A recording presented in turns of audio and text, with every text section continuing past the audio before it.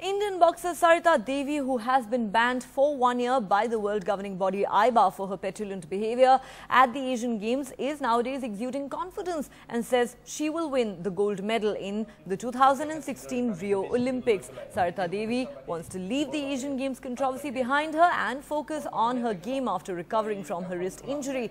Circumstances robbed the boxer of a gold medal at the Asiad, and she was not even allowed to participate in the World Championship. But now the pugilist wants to leave all the bad memories behind, and her big focus now is to win a gold at the 2016 Olympics.